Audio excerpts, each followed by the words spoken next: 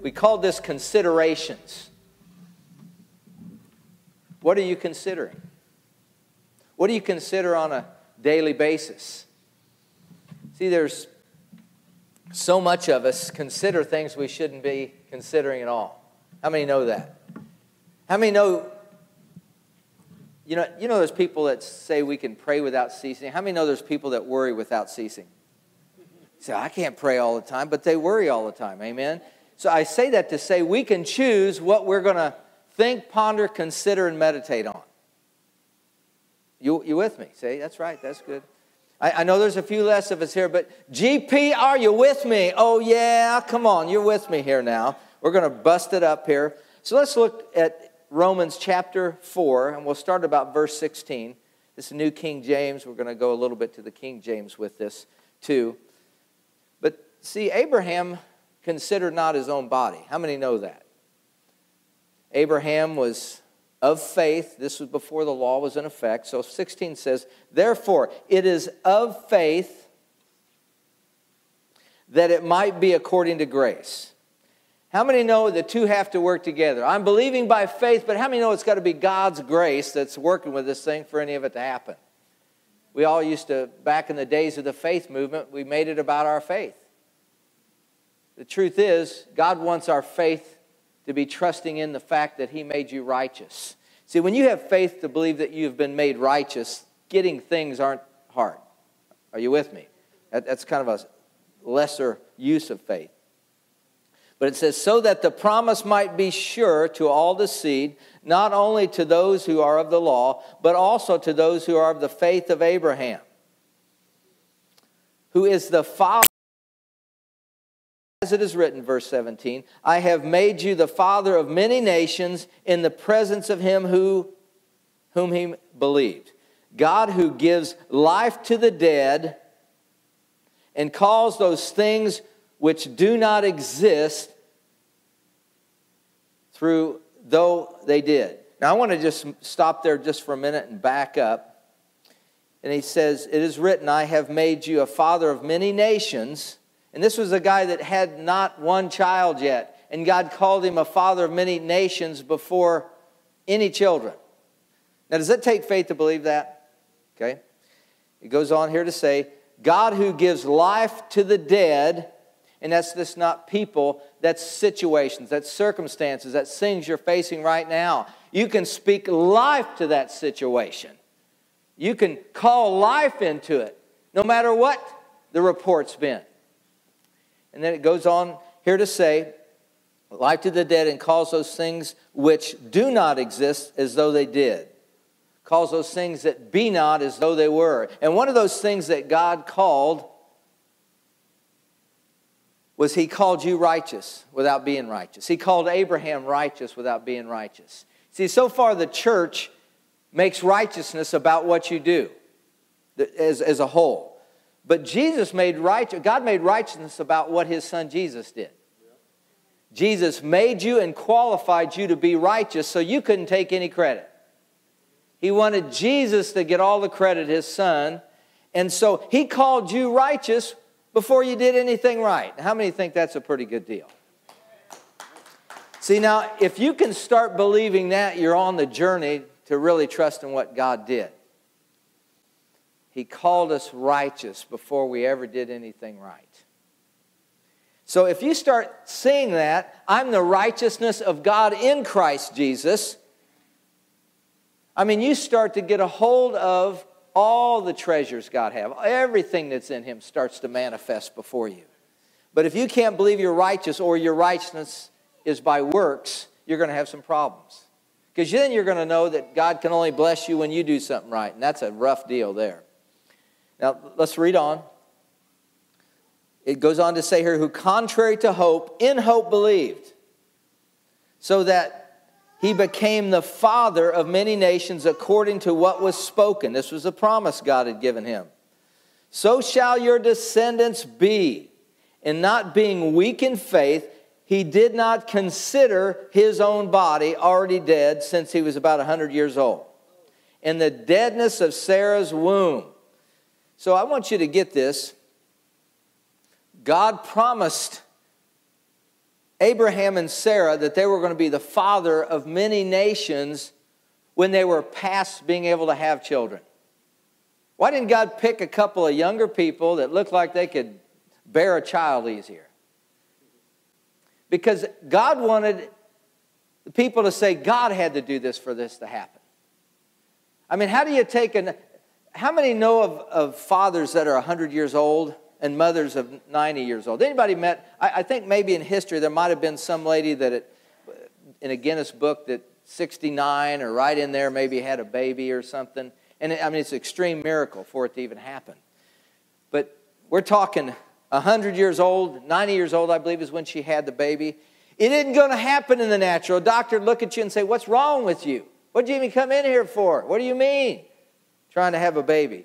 But because he believed God, come on, God was able to do what he said. And of course, we know the story where he got a little ahead of God. And Sarah actually told him to go into their nursemaid, come on, and have a baby with her. Not a good thing. They call it a baby of the flesh. They did have a baby, but it wasn't God's best. God said, wait on me. Did anybody ever get ahead of God? God wasn't moving quick enough, so you decided to, in the flesh, we're going to make this happen here. And that, some people believe that causes a lot of the problems we're still having in the Middle East now because of the baby they had out of their flesh. Come on. God loved them. That's exactly right. So Hagar was even loved. God, even though they were sent out into the wilderness to die, God took care of them. Now, let's look a little bit here. So I'm going to read this and then we're going to go to some things now. He did not waver at the promise of God through unbelief, but was strengthened in faith, giving glory to God. And being fully convinced, and the other version says fully persuaded, that what God had promised he was also able to perform. And it was therefore counted to him as righteousness. Now I want to look at that scripture there. Abraham was fully persuaded. Somebody say that word, fully persuaded, with me. Now, if you don't get this one, you're going to miss a lot of things. First of all, for any of this to work, you've got to have a relationship with God. It's got to be out of relationship. It can't be out of you playing Holy Ghost roulette. You know what I mean? Like some people grab that slot machine. Yes, Jesus, Jesus, Jesus. Oh, give me 3 cherries, Jesus. Let's get this. No, it's about you having a relationship with God. And as you have a relationship, all these things come out of that. So you're not going to figure out a formula to make this work. But to start with, Abraham had to consider not his own body. He had to consider that his wife wasn't able to have a baby, much less being the age he was to have a baby. They were past it. So how do you consider not? What we've got to do is we've got to be able to not ignore the facts. I don't want to sound like we're living in some other world. We can't ignore, but we have to consider what God said and let that be established in your heart to such a degree that that's all you consider. I'm trying to think of some examples here. One being this building. We believe God told us to either sell it or pay it off. Somebody come along and pay it off. And he didn't want us to have debt. Well, in the natural, it's easy to look at all the circumstances. Okay, God, in this area, you know, what's the building selling for? How's commercial real estate doing? And we get with the realtor and we ask him what he thinks and all. So I'm not saying that's wrong, but we consider more of the natural facts. We consider all the things of the world first instead of God said, I want to take care of that building. So what I had to stop doing, me personally, is stop looking at all the facts. I had to stop seeing all the reasons why maybe commercial property wasn't selling, and I had to trust God who told me I will take care of it. Somebody said God will take care of it. And so when God says I'm going to take care of that, that was the witness to my spirit, I had to back out of it. I am a fixer. I am a person that used to make things happen. And I had to get out of the way. How many have had to get out of the way? You were trying to make things happen. You were trying to get this thing going. So I had to consider not all the factors involved. Well, God, there's an air conditioner not working. How are we going to get by with that? The carpet's got stains on it. God, what are we got? Shut up, Dennis. Consider not all this and consider just what God said or promised. Are you with me? How many people, when you go and get a doctor's report, let's say they said you have cancer, and God's word says, by His stripes you not even are, but were healed 2,000 years ago. Okay? Now, what do? We get on the internet. We've got the internet nowadays, and there's so many things that would talk about the type of cancer you have, treatment for it, the statistics on it, how many people survived it at this stage and all this deal. And then we start trying to make decisions. Now, is that Abraham not considering, or you not considering, that what God promised He's also able to fulfill? Or is that you just filling yourself up with all your options and then maybe going to God? Are we going to need to call the tow trucks? Did I just get on everybody's toes? What are we doing here? Here come the tow trucks. I'm saying this because if we want to see the kind of miracles that God promised that we get to see, the testimonies coming out, we're going to have to consider not those other things and consider what God said until we are fully persuaded. See, and you get fully persuaded by considering God's word only. Now, don't take me wrong. Don't say that I don't hear what somebody says, or this is what the doctor told me, or this is what the facts are. But the truth is, I have got to get myself to where my heart is fully persuaded. If you're to take an impossible situation about God creating a whole race of people from a guy that's 100 years old and his wife 90, you can't look at those facts or you're never going to see it happen. So what God did was He persuaded Abraham. And He did it with his sight and his imagination. He said, you'll have more descendants than the stars of the heaven. Now what's He doing here? At nighttime, He wanted Abraham to meditate, imagine, consider, and see the mass amount of stars. So he said, I'm going to have that many descendants. I haven't had a single baby now, but I'm going to have that many descendants. And then in the daytime, so he wouldn't get mixed up until it was night again, He said, and you're going to have as many descendants as the sand on the seashore. And I'm walking, his feet are going in it, and he's remembering, I'm going to have this many descendants. There's going to be so many. Because he's got to bring Abraham's imagination and heart to this place that he is fully persuaded that what God had promised he is also able to fulfill. Is anybody hearing me here? I'm saying to you, if you are believing God for the promises of His Word and you do not persuade His heart, if you do not persuade your heart of what He's promised you, you probably won't see it, and God's already done it. I said God's already done it. See, the things that God has done, He did 2,000 years ago. It's finished. It's completed.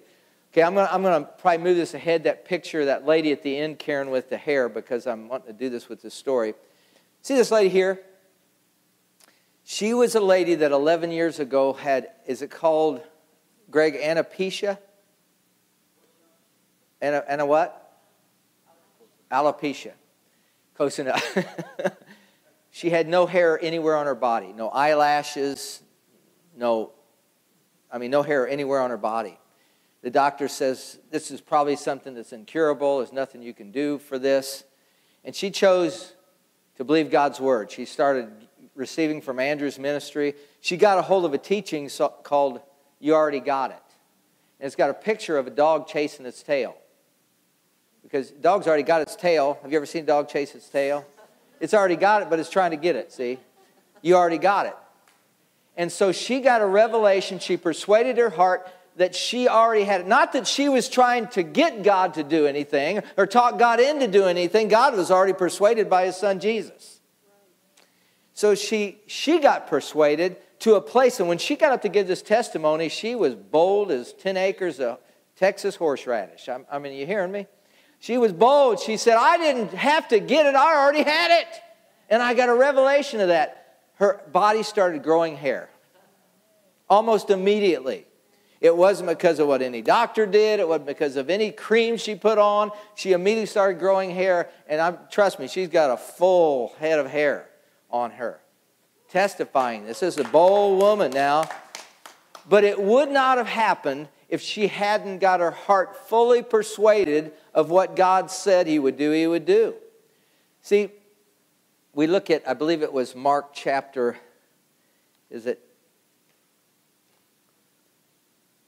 Mark chapter 9, where the demon-possessed boy was. Is that right, Karen? I'm not pulling that scripture up. Yeah, Mark chapter 9, around verse 20 to 22. There was a man that had a demon-possessed boy. And Jesus went there, and this boy started manifesting. Now, our bodies and minds are trained to look at what we see first and judge from what we're seeing. So the boy's manifesting on the ground, throws himself into the fire, into the water, trying to kill him. And he asked the father, he said, how long has this been happening? He said, from a child. This guy had been watching his son with a demon manifesting for a long time. And he said, can you help us? And Jesus said, all things are possible when I get in the right mood. Is that what he said? What? What did he say? All things are possible if you can believe. And the guy got serious and he cried and he said, Lord, I believe, but help my unbelief. See, he was being real. I've got a lot of unbelief. I've been watching this for a long time. And of course, Jesus then, he wasn't looking at the demon. He wasn't being distracted by that. He was wanting to get to the root of the problem, which was unbelief. And then he, of course, cast the demon out of the boy. And then as they were walking away, he said to the disciples, because the disciples couldn't cast it out. And Jesus said, this kind comes out by nothing but prayer and fasting. And so, we start praying and fasting, trying to talk God into it. No, that's not what he meant. He said, this kind, not demon, this kind of unbelief over a long period of time comes out through you hanging out with me and fasting, separating yourself to persuade your heart. Are you with me? Because you've had your heart persuaded for so long because you've seen these circumstances that now you've got to start this process of dealing with your own heart, changing your belief system. Yes. That all things are possible if you believe. Jesus, the only qualification he put on his miracles happening was that you believe. I mean, all you do is believe.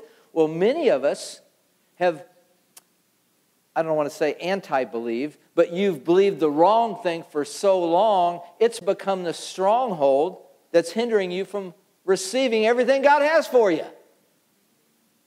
Is anybody with me here today? See, I never fully got a revelation. I was begging God on the outside. Oh, Jesus, please, God, would you help me with these problems, with these bills? There's people in Africa, India, Asia, starving, plead with God every day. And God is not needing somebody to plead with Him. He loves you. He wants to see you. But God is wanting you to believe Him. So our job is to help people understand that the work's been finished and not persuade God. How many know God doesn't need to be persuaded anymore?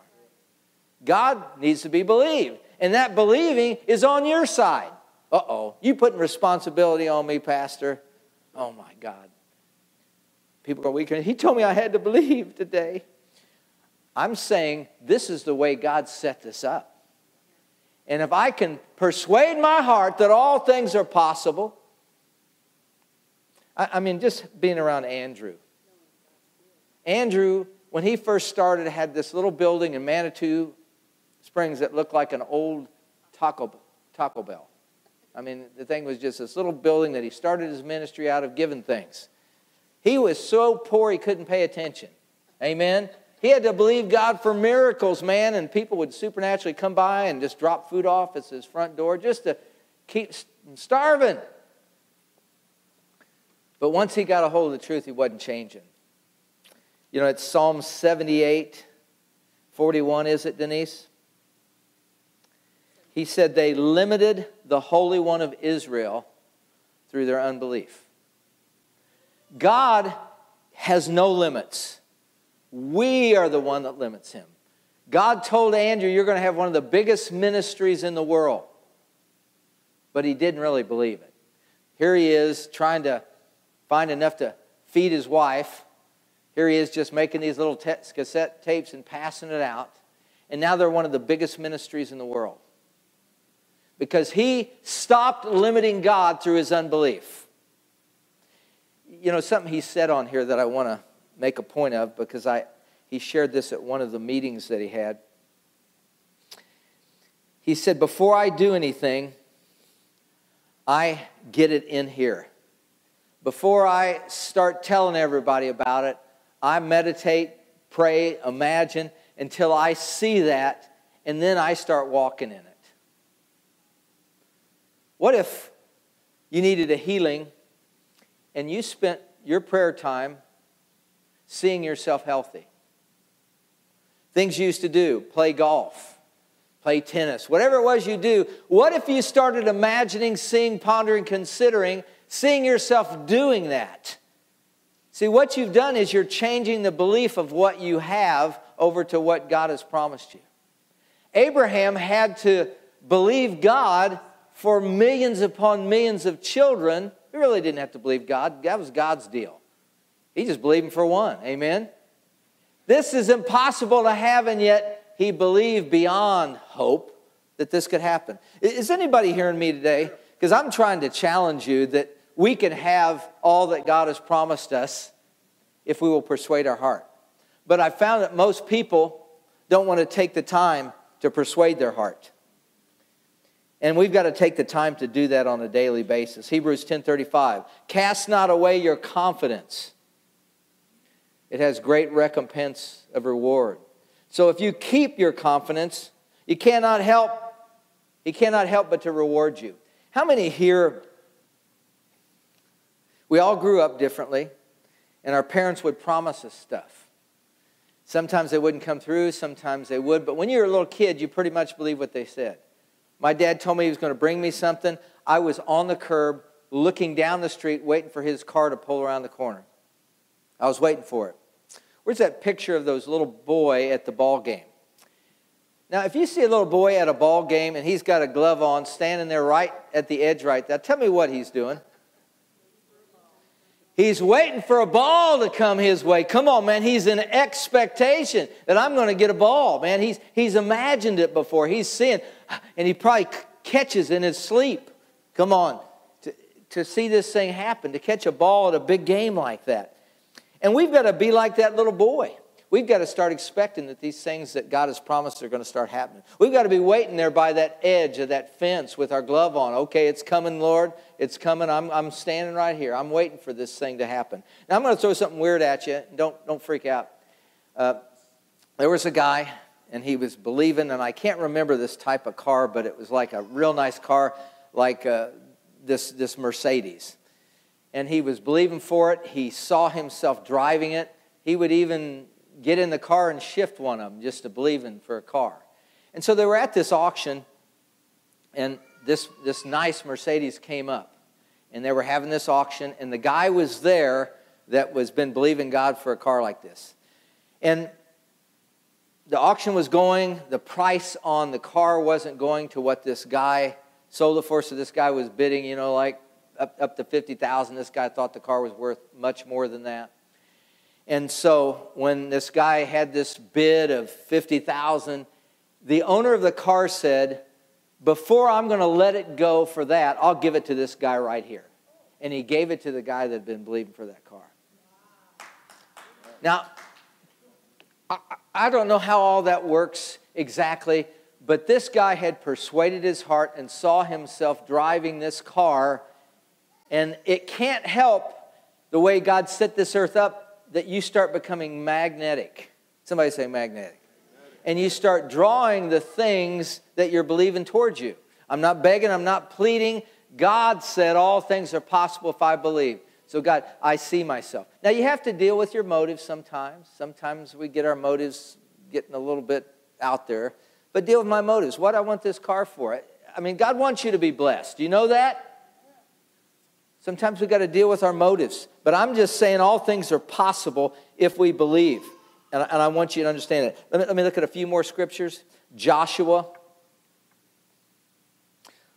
1, 7, and 8. Be strong and very courageous, that thou mayest observe to do all that's in the law. Of course, we've got the word now. The law is passed, which Moses my servant commanded thee. Turn not to the right or to the left, that thou mayest prosper whatsoever thou goest. Now, how many want to prosper wherever you go? A couple of you, okay. See, and this is telling us what we need to do, because God said this in the Old Testament as well. He said, this book of the law shall not depart out of your mouth, but thou shalt meditate on it therein day and night. Now, what God do with Abraham? He showed him the stars, he showed him the sand. So he's saying day and night, if you're going to receive the promise I had, you're going to have to do some things to keep you from letting the circumstances of situations change your heart. How many know along the way when you're believing God, stuff shows up to try to talk you out of believing that way? Circumstances happen in life, in your business, to try to get you to quit and give up.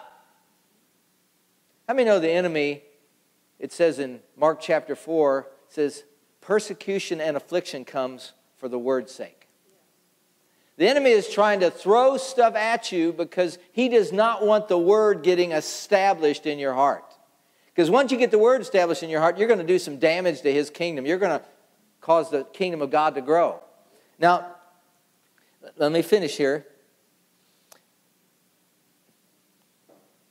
It says, for then you shall make your way prosperous. Anybody want a prosperous way? And then shall have good success. So what he's saying the secret is to meditate on his word day and night. We have a relationship with God. His word is being put in me day and night. Bill was telling me, while the family's watching TV, he listens to the Bible.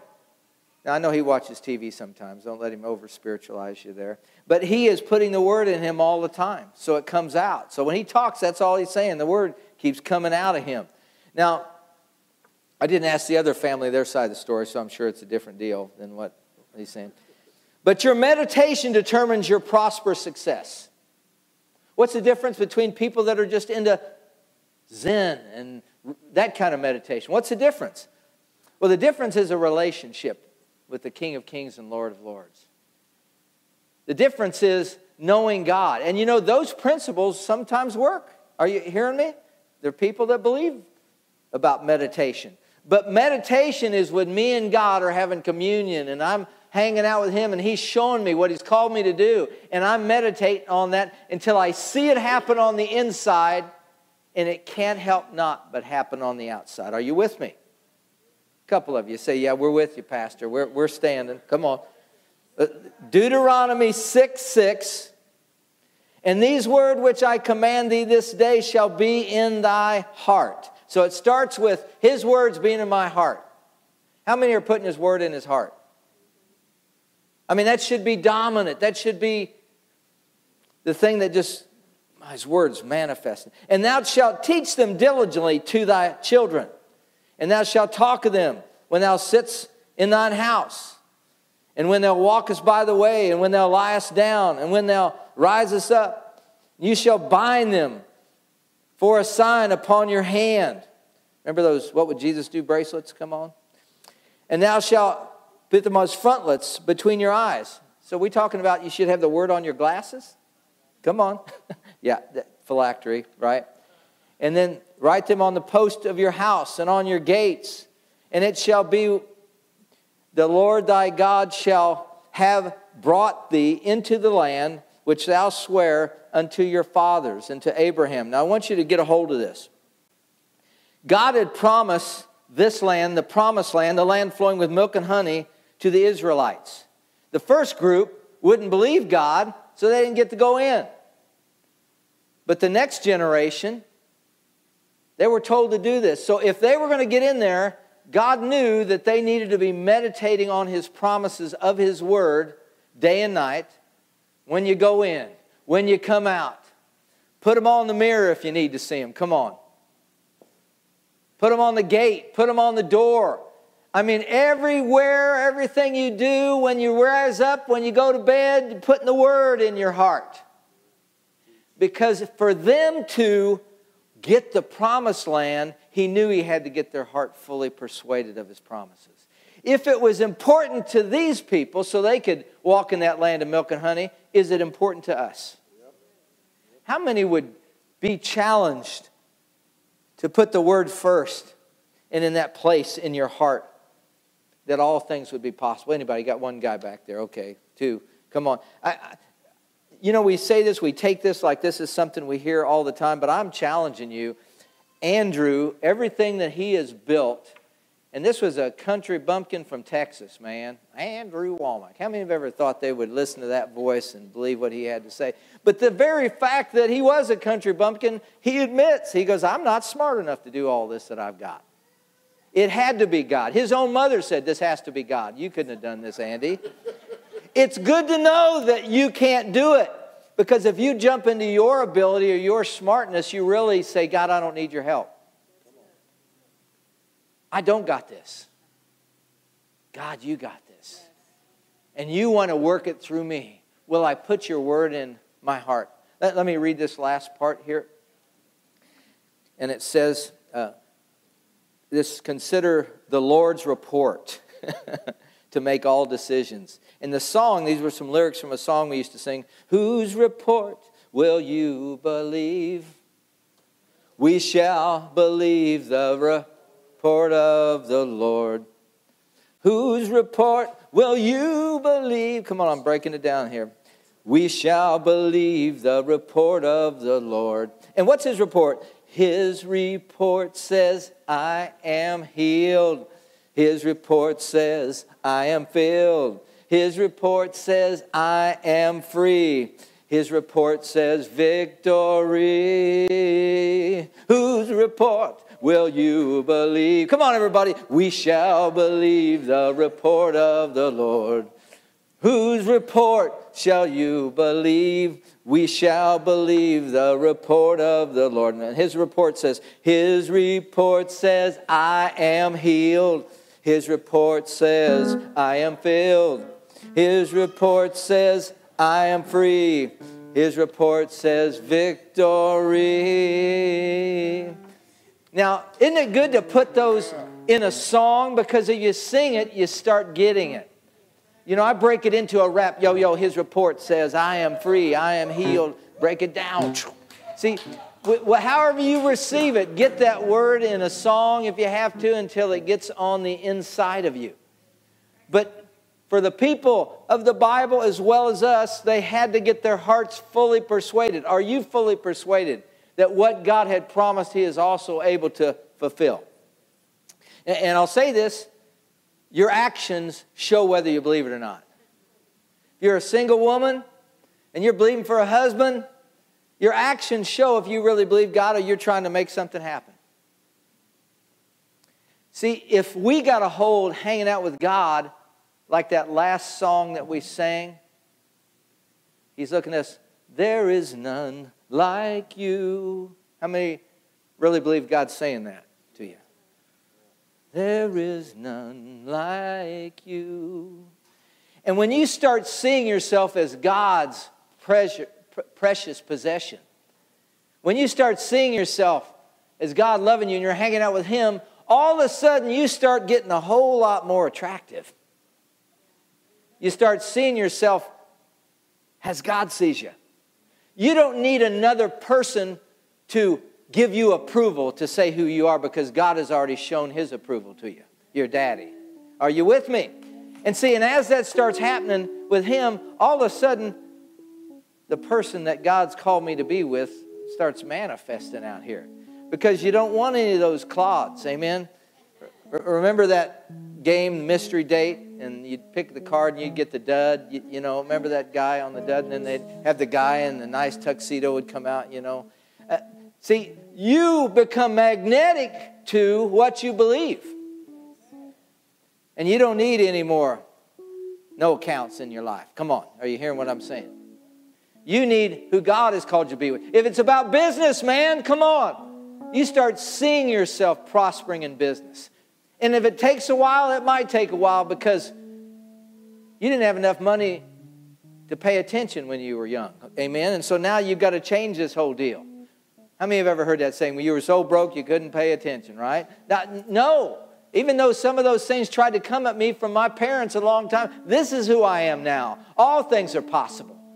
I see myself having the best. I see myself, and I've got to shy away from those tendencies to want to go with the rest instead of God's best.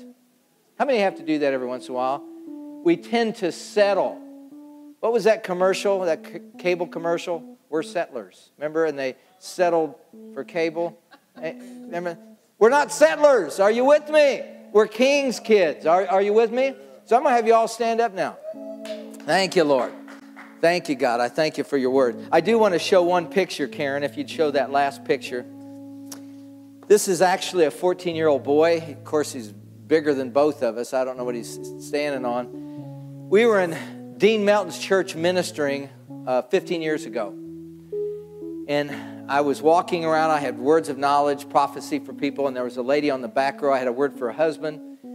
And then I had a word for her. And I said, you had a loss in your life. And the whole place started crying and going crazy. And I said, God wants to give you a child. The place went wild, man. And I'm thinking, what'd I do? What did I say? A week before that, 2 weeks maybe, she had lost. She had to have in vitro fertilization because they couldn't have any more babies. She got the in vitro. They had twins. And one died. There were preemies. And a couple days, one died coming out pretty much. The baby lived for just a little bit, a few hours and died. And then the other died a couple days later. So brokenhearted. 2 days before this conference that we came to, they had the funeral for these babies. Devastated. So to come in and say, God is going to restore to you a son, me not knowing anything, I'm not giving me any credit. It takes a lot of guts to tell some lady she's going to have a baby. I'm thinking, is she too old to have a baby? What's the story here? The enemy tries to stop you from saying what God says. And you end up I figure, well, I'm out of here tomorrow. I'll just go ahead and say it, we can be honest, can't we? So I said that to her, and the place goes nuts, and I don't know why.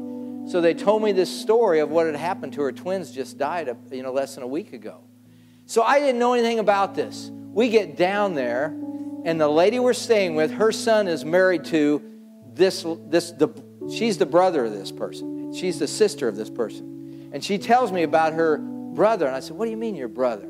He says, years ago you prayed for my mother. You said she'd have a son. So at this conference, I got to meet this guy. I got to pray for this guy. And here's the kicker to this whole thing. She had him naturally. The lady that couldn't have a baby, she had him naturally. He came out and had this thing. So, Father, I just thank you for this group of people. I pray that all things are possible to them. God, they're ready to trust you again. Hope's being built up in them. They're ready to trust you that all things are possible. God, I'm praying for this group of people that they're able to see your word is true for them. That they're ready to meditate, ponder, consider your word until they are fully persuaded. Is everybody in agreement with that? They're ready where they haven't trusted you, where bad things have happened. God, they're ready to shuck that and say, no, God, I'm ready to trust you again. Yeah, yes, that's me, Jesus. That's right. Father, I just thank you that we're releasing the fire in them. We're releasing them, God, to say, I'm ready to trust you and I'm going for it. I can have what you say I can have. Everybody say that with me. God, I can have what you say I have. And I choose this week to start persuading my heart towards it. In Jesus' name.